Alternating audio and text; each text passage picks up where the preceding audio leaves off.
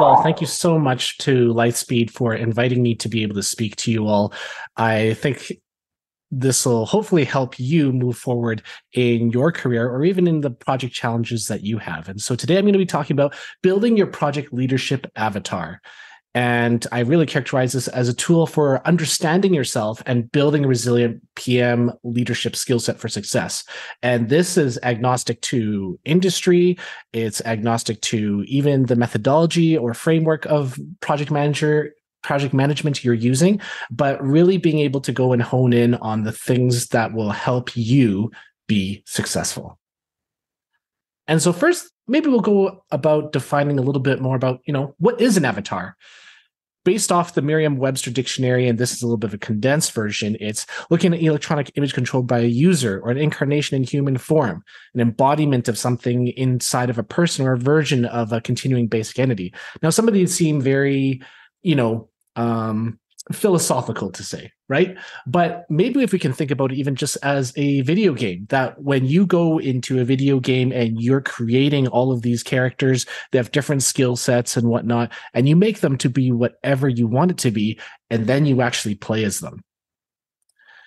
And this is actually characterized by Todd Herman, the alter ego effect. He has a book out where you create an alter ego or avatar to embody what you want to become.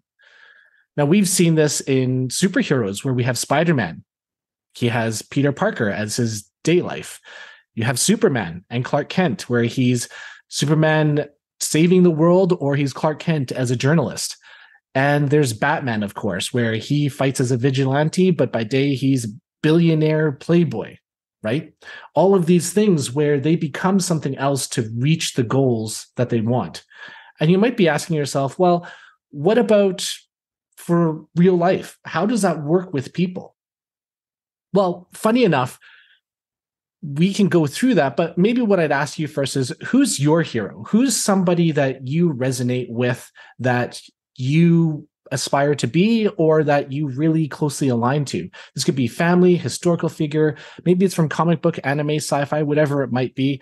Maybe you can throw that into the chat here. And for myself, it's this guy right here behind me, Wolverine. So he's tenacious, ferocious. He's got a bit of an attitude.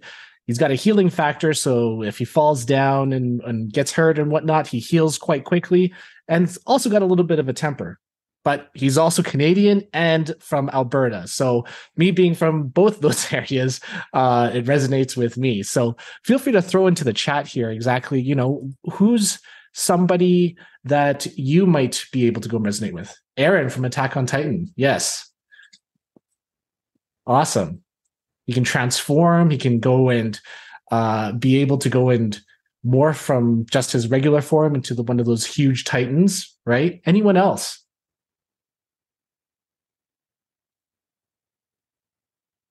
Awesome. Well, I'll keep moving on here. And when we talk about how does this happen for real life, how does this happen with actual people on a day-to-day basis? And we've actually seen this in a larger scale, and you probably know these people. The first one is The Weeknd with Abel Tesfaye. Now, a while back, he said, The Weeknd was my pop culture name. That was the name I made for music. But this is actually who I am. I am Abel. And that is my birth name. That's the name I wanted to go by. But at some point, he decided that The Weeknd was his avatar or alter ego to be able to become a pop music sensation.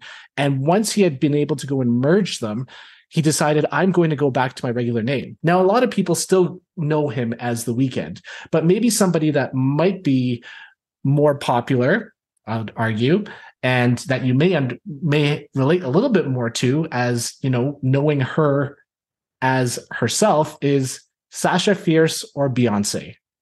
Sasha Fierce was somebody that Beyonce created to be able to embody all of these, the music, the movements, all of these things that didn't regularly align with where she was growing up, right? She grew up in a Christian home. She had a lot of church upbringing, and a lot of those movements and the singing and things like that didn't necessarily seem aligned with where she was at that point in time.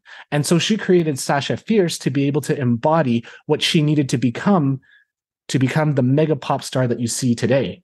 And even in sports, we see Black Mamba with Kobe Bryant, right?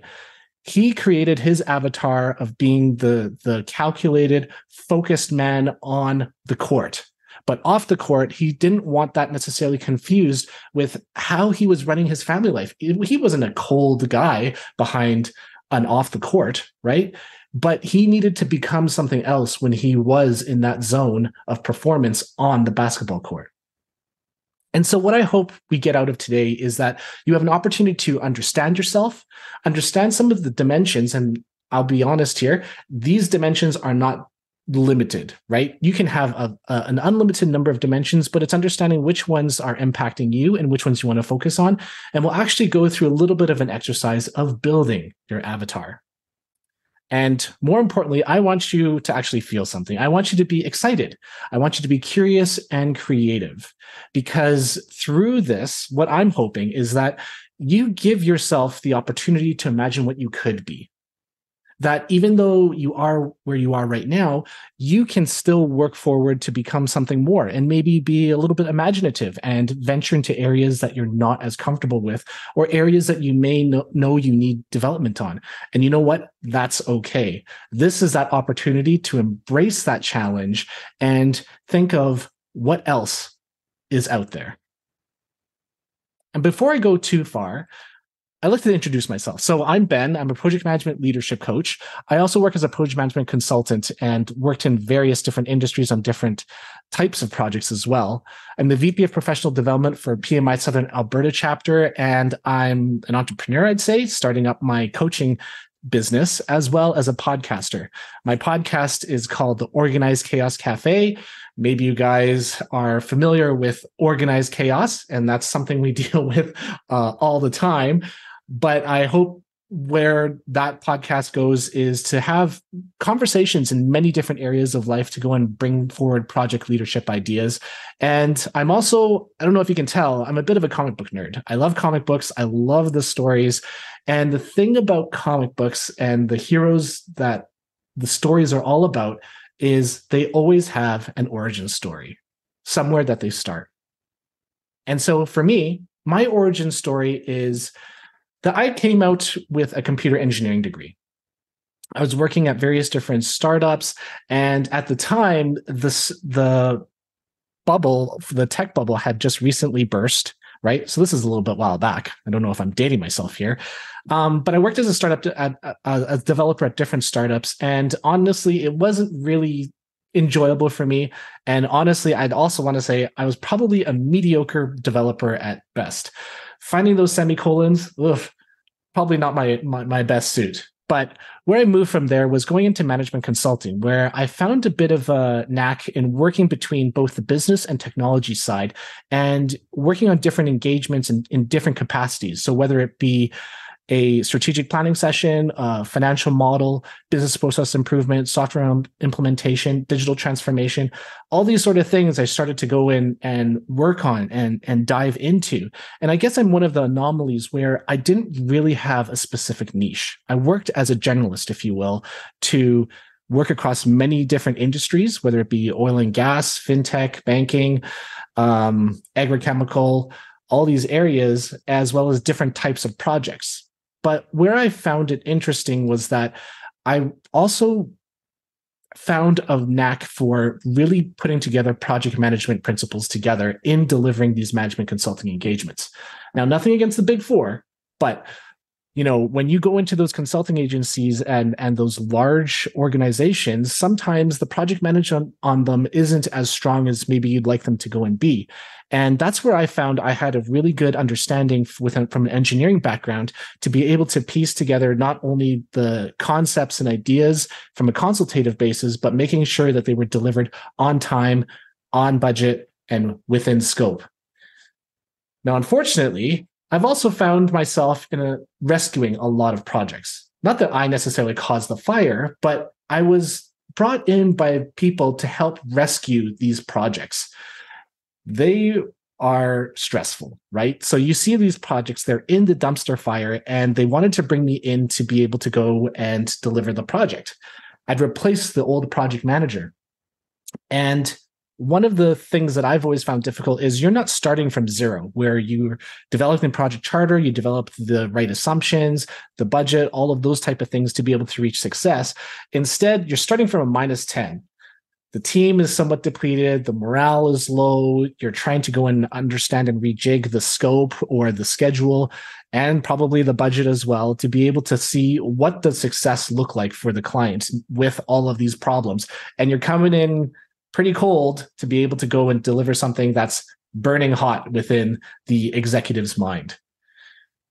Now, funny enough, I was able to go and spend a lot of my time rescuing these projects with a lot of success. But what I found interesting was that even despite the lack of my technical expertise in these areas, because I've worked as a generalist, I was able to be successful. And so that really confused me. And what I noticed is that there's a lot of support for the project, but not necessarily for the project manager. And really, it forced me to ask the question of how do I help project managers go and deliver better?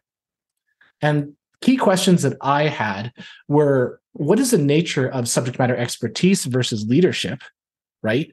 How much do you actually need to know about specific areas versus how do you actually lead your team to success? And then the second piece, again, is just what support is there for project managers to navigate their challenges properly? A lot of times when you go into the PMO, and let's say the project manager says, I'm not sure what to do, the PMO is not going to be happy with you, right? They'll say, well, I can see that you're over budget and you're behind schedule. And you're kind of like, yes, I know, that's why I need help. And a lot of the times what I've seen, and even just in my experience, is rather than finding someone to help specifically the project manager to work through the ideas and challenges that they have, is that they'll end up replacing them. If you can't do it, I will find someone else who can. And to me, that's a bit disheartening because it's an opportunity to learn and you lose so much time and money to being able to have that transition of knowledge and of people. And even when I looked out into the world, I try and understand, well, what is the gap that we see here? Why is there so much issues with projects running into trouble, right? Some of it is outside of the control of the project manager, but even within the project manager role or the project leadership role, what type of information is there for us to be able to execute? And what I found was there's a lot of information out there from an organizational perspective. But here's the thing. The organizational side looks at it from a longer time frame. You also have a lot more control. You have direct authority over people of who you have on your team, who you can even let go, right? And you also have the opportunity to define what your culture looks like. But when you go into the project world, it's a really different view, right? You have a shorter time frame. You don't have control for everyone and everything. Even if you have an underperforming resource, it can be very difficult to be able to go and release them. And you also have a cross-matrix, multicultural team. And what I mean by that is not necessarily, you're from different areas of the US or different areas of the world. But what I mean is even the cultures between finance, IT, HR, marketing and communications, all of those areas within an organization have their own unique culture, even though you're part of the same organization. And so bridging those cultural situations is something that hasn't necessarily been dived into a lot of the leadership literature out there. And where this brought me to is I want to try and address this gap through project leadership coaching. And what I mean by project leadership is this is leadership. When people say don't lead your team, don't manage your team, lead them. I don't believe that. Project leadership, in my mind, is you have your project management principles, you have your foundations to be able to do it, but you need to layer on the leadership aspect of it. You can't be the visionary to be able to say, this is what we want to go and hit, but leave everything else off the table and just be like, well, my team will handle it, right? I've put the vision together, and now that I've led you, you guys can go and get it done. No, I believe it's a combination of both of them. And leadership for me, it's not about you, but it definitely starts with you. And so there's that tension there of being able to lead and guide and manage the team to be able to go and reach success. And so what I want you to be able to understand here is that, there's an understanding of yourself, being able to set your goals, build your action plan and execute and get your feedback so you can continually improve. This is very similar to what they have for Lean Six Sigma with the DIMAC model.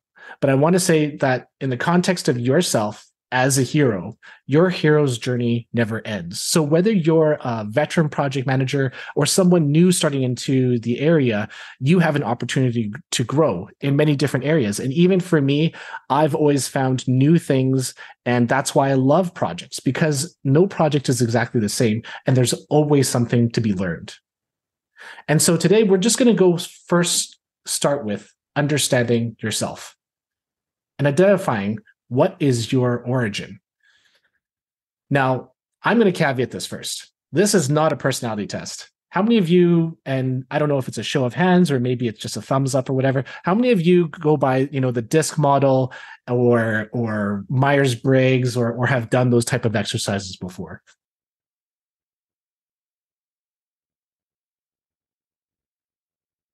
So all I want to be able to say here is that this is not a personality test to be able to go and say, this is what you are, right? My personal issue with a personality test is you go through these exercises, you go through these questions, and then you say, wow, I'm I don't know, let's say INTJ, right? Oh, I'm an introvert. Oh my gosh, I'm an introvert.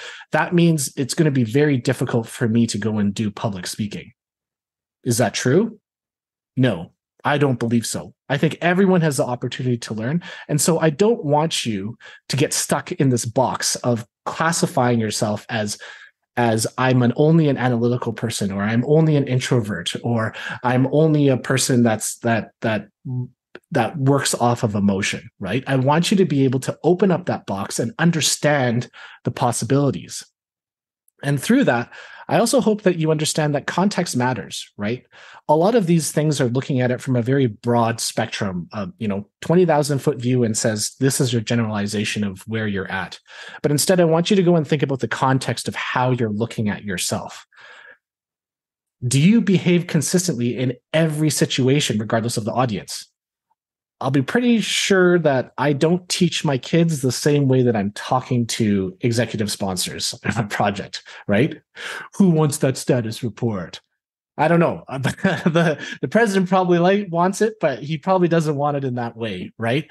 So your behavior in terms of the situation that you're in, the audience that you're interacting with, all of that has an impact of how you behave and the outcomes that you're going to go and seek. And so if you'd like to, I'd invite you to open up a worksheet that I've provided here. Here's a QR code. I'll leave this up for a little bit where you can go ahead and open up a PDF that allows you to follow along with it. You don't have to work off the worksheet if you don't want to, and you can just go ahead and listen. But I find that the PDF will give you an idea of how all of these things come together. So I'll leave that up for a little bit. And while we do that, is maybe just having an understanding from yourself. Okay, so someone's not able to see the link. I'm going to try and post the link in here. Hold on a second.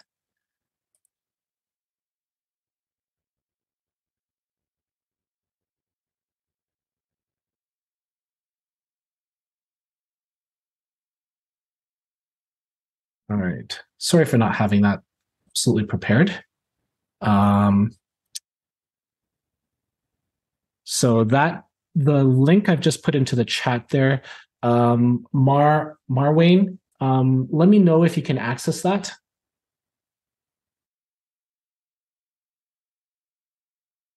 And we should be good. All right. If there's any questions, feel free to go and pop it into the chat, and I'll try and address it, or someone from the Lightspeed team can definitely help out there as well. All right. So what I'm going to walk you through are the 4 different areas of building your avatar. And again, when I said context matters, we're going to start first with the situation. What is the view that you want to look through in determining what situation you're in? And so you could be looking at it from various lenses. You could be looking at it from a life perspective. You could be looking at it from your career. Maybe it's for the specific project you're on. Or if you want to get really granular, is what is the challenge you're running through, you're running into inside of that project, right? So go ahead and select one, because that's going to be your frame of focus inside of the rest of this assessment, right?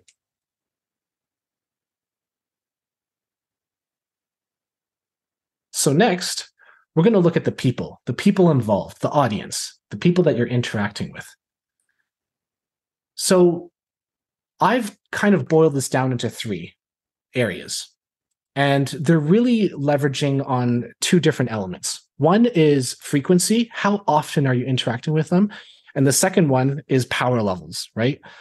Different superheroes all have different powers, but not all of them are equal. If you put Thor against Hawkeye, I'm pretty sure I'm going to put my money on Thor. He's got a lot more power than Hawkeye, even though they're both heroes, right?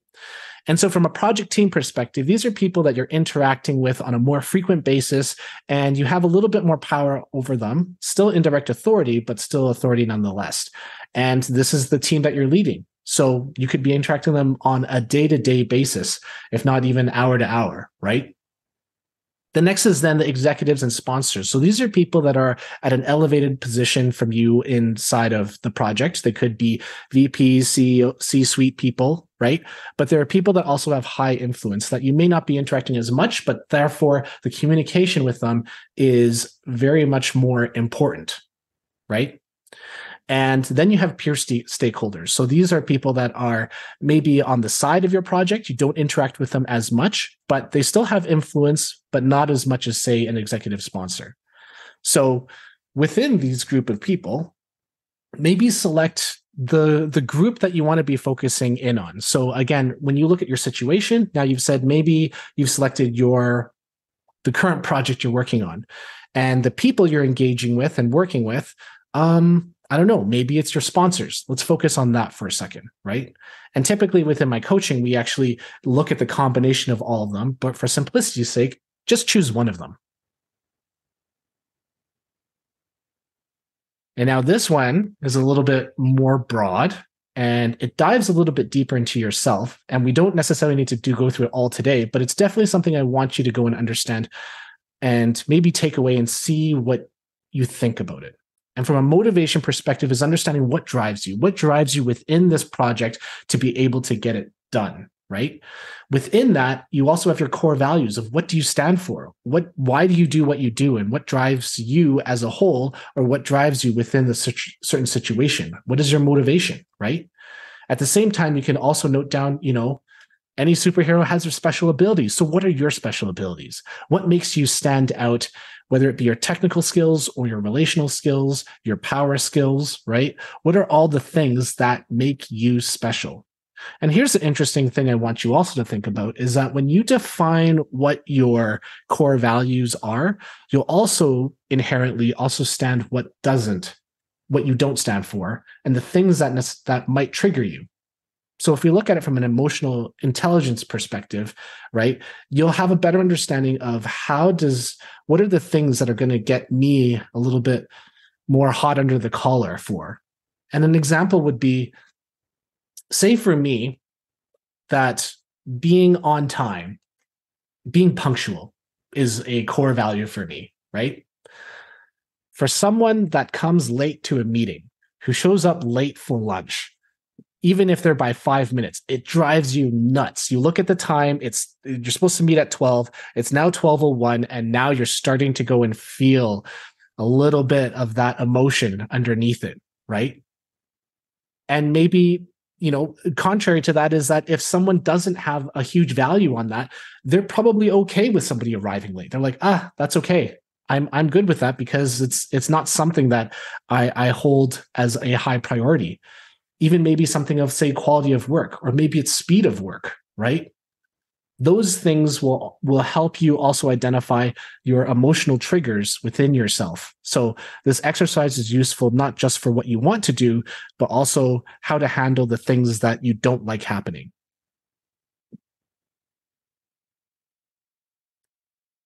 And the last one here is around the actions. This is where all of the meat is. And as you go through these next few exercises here, I'm going to just make sure that you don't get trapped in illusory superiority. And what do I mean by that? Well, it's just basically thinking maybe you're better than you are, right? And it's a natural bias that we all have. But maybe, and I'm not sure if we're able to go and do that here, but if you can give a thumbs up if you think you are a better project manager than your peers on this call, go ahead and give a thumbs up. So either maybe everyone will have no thumbs up. I don't know. But basically it's saying, I just want you to, as we go through this, is be honest with yourself, be able to understand where you're at. Because when we go through the different elements here, I want you to think about moving up the scale of understanding where you need work, right? So this is just a simple learning pyramid that I think a lot of you have seen, but we want to make sure we start from the perspective of conscious and competence. So there's things we know we need to go and work on, and we know we need to go and improve on. And from an action perspective, let's maybe start with, again, what is your self-awareness? Where do you think you are on that scale of being self-aware to be able to kickstart your journey, right? And as we go through this is then saying, well, what is our challenge response? And what do I mean that is, what's your response to challenges in the first minute upon realizing that something has gone wrong? How do you feel internally? Is it emotions? Is it immediate action? Do you need time to go and collect yourself? How are you really, fiery and you'll be, I don't know, very, very temperamental when something comes about? How do you rate yourself in terms of how you respond to challenges as they come to you? The next is looking at what is your risk appetite? What drives your perception of safe, and what risks are you willing to go and take within projects, within maybe the schedule or the budget? And I'd say for me, and probably a lot of project managers on there, I am risk averse. I am very, let's keep everything tight. Don't spend any more than you need to. Let's not go out taking too many chances on maybe trying to capitalize on an opportunity if I know that a path is already set for you, right? This just helps to be able to understand exactly how you might work in different situations, right? If there's something that's brought up of an opportunity, are you willing to go and take it? Next here is your propensity for action. Now, this is an interesting one, right? I view this as part of the area where you have the balance of paradoxes. How much planning do you do before you take action? And how much action should you take before planning? Between both Agile and waterfall methods, this is something of a tension that you're always trying to go and balance, right? And, for those that will say are, I don't know, anti-Agile, they would say, what do you call doing a project without a plan? Agile, right? And obviously that's not true. There is a certain amount of planning that does go on within the Agile world, right? But it's allowing to go and have different ownership of different tasks and activities. But it's understanding how much do you think you need to go and have for you to be comfortable taking action? Decision making is the next one, where how do you go and make decisions for yourself? Do you balance that between your gut decision, or do you need a lot of data, and how much data is necessary? Or is it a balance between both?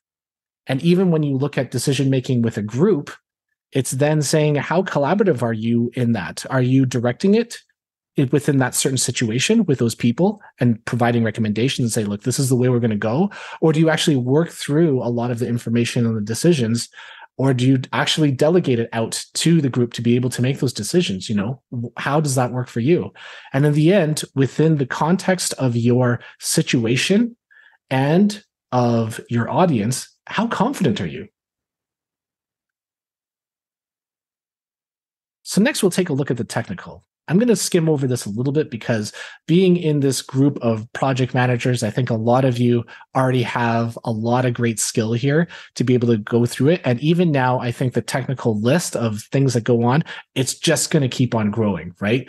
AI now is now something that people are saying, well, do I have the technical skill to be able to use AI? Not that you need to develop it, but am I leveraging it properly inside of my project? And even to an extent, maybe that even replaces some of our existing skills.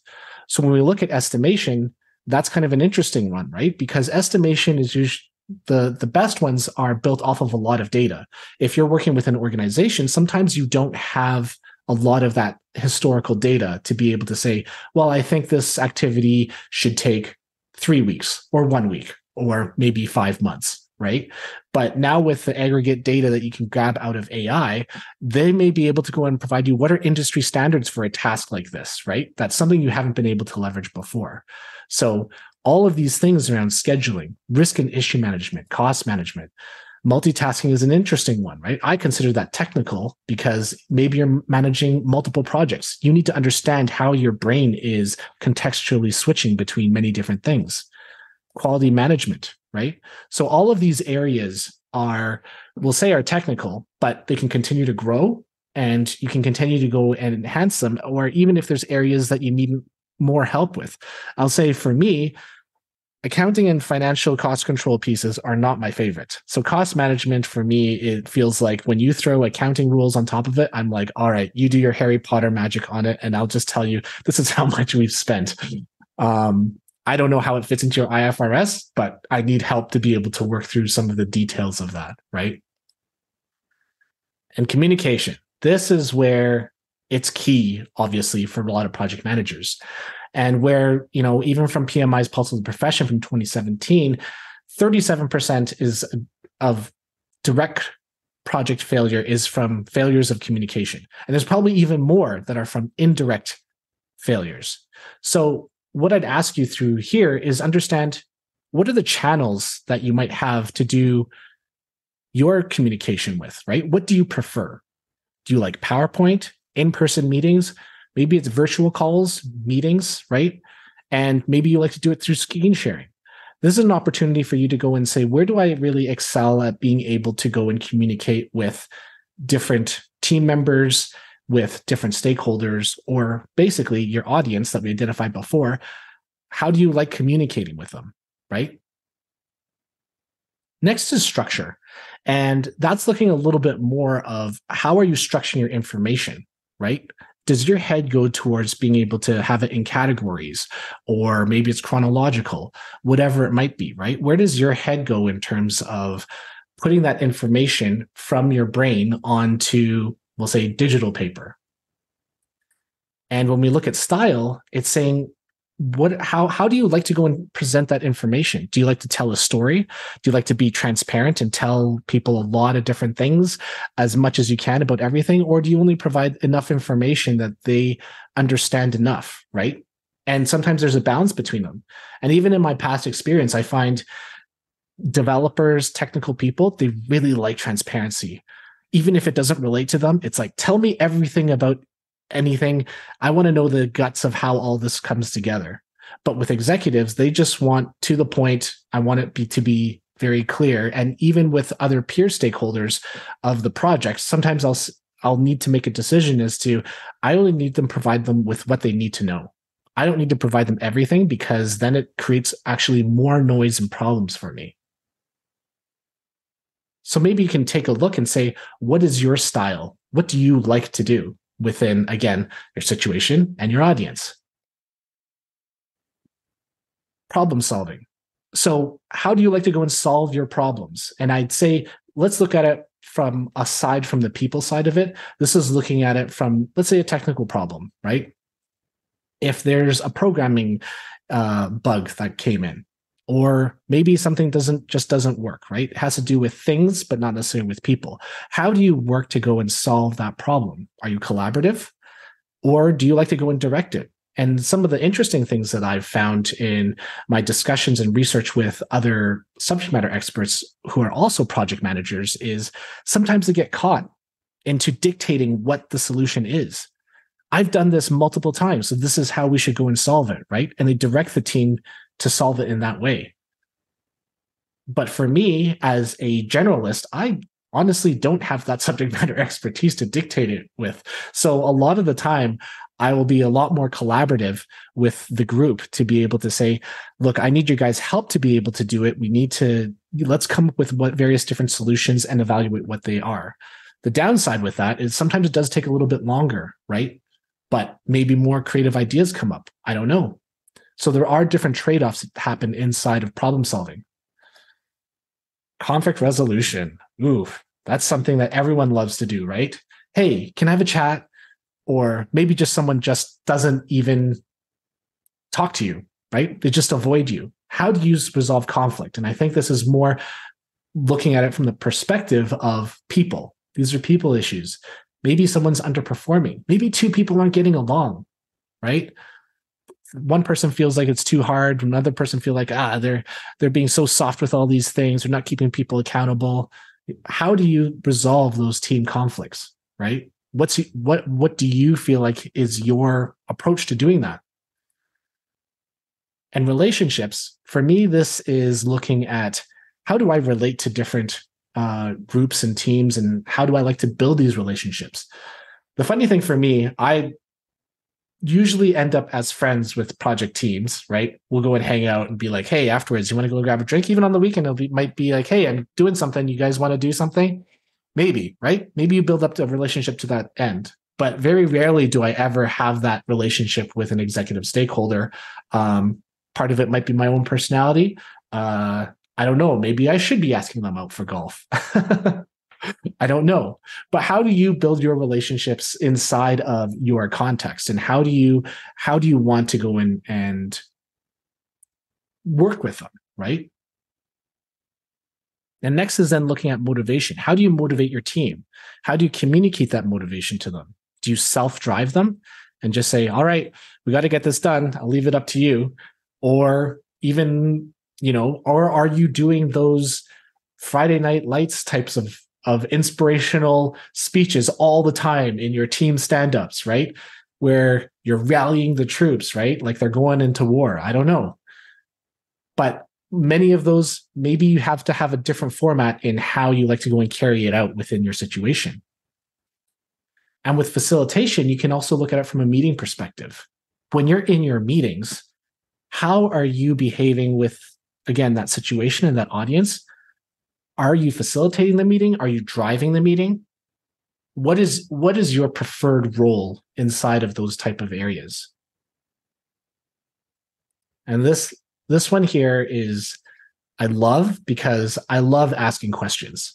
I love being able to dive into the questions. So I always say, what is your ability to ask these insightful questions, to dive a little bit deeper and get the answers that you want, right? And the last one here that some people might be afraid of is public speaking, right? How do you rate yourself in able to go and speak to large audiences or people that are in higher levels than you? This could be something very difficult. And I'll say, even for myself, it was difficult. I remember standing in front of an audience for a trade show convention, and they said, you're doing just the quick lunch introduction, and I just completely bombed it. Reading off a sheet, I was stuttering, my hands were shaking. I was like embarrassed to be up there, right? But even when you show up in your meetings, that's a form of public speaking. And for me, I actually went and got a public speaking coach so that I could be able to express my ideas more confidently, be able to go and speak to them, and be able to go and build those ideas and recommendations and be able to influence the people that I talk to, right? And that to me is the power of public speaking, where you may not value it as much as perhaps a technical project manager, but you may be able to go and see the advancements it can make within your career. And so now we can talk about building your avatar. So on the one side, we had the O column, and maybe I may have forgot to mention this earlier, is when you fill that out for the O column, that's for your origin. That's where you're starting from. And the next piece is understanding, who do you want to be?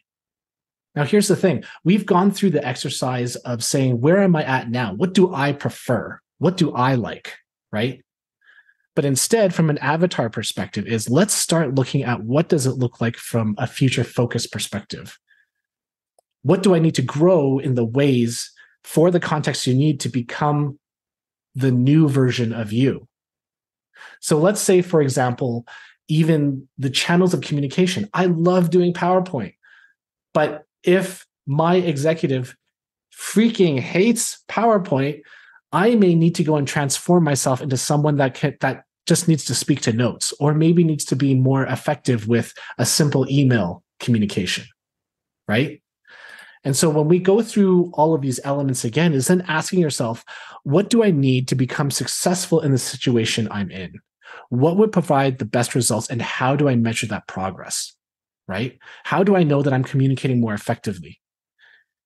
And so now if you take a look at what your answers were of your origin story, you can then now say in the A column of saying, what do I want to be, or what do I need to be in order to be successful? And here's the thing. What you need to be may not be where you are right now. I may need to go and learn more and get coached and practice more public speaking. I may need to go and learn more about how to use AI to do better project estimation. Or maybe I need to learn how to go and facilitate the meetings better, right? To go and reach better outcomes. So on the A column, and we'll quickly go through this, but we don't have to do it necessarily now, because this is a little bit more of a thoughtful experiment that you can take away, is you go through all of these elements and say, well, maybe I need to build a little bit more self-awareness. You know, there's the interesting quote, and I'm not going to use the explicatives in here, but basically, if everyone else is the problem, maybe I'm the problem. So how self-aware are you of yourself in the situation that you're in? Maybe within the challenge response, I need to be a little bit more passionate in it. Maybe in front of executives, I need to be a little bit more stoic. But in front of my team, I need to show that I care. Maybe I need to go and take more risk inside of my project to be able to move it forward, because the safe route will just take way too long. And have you calculated that risk properly, right? Do I need to maybe then, even though if I'm going to take more risk, it means I need to do more planning. And so my propensity for action means that I can't go and act more rashly now because I'm taking a larger risk, right?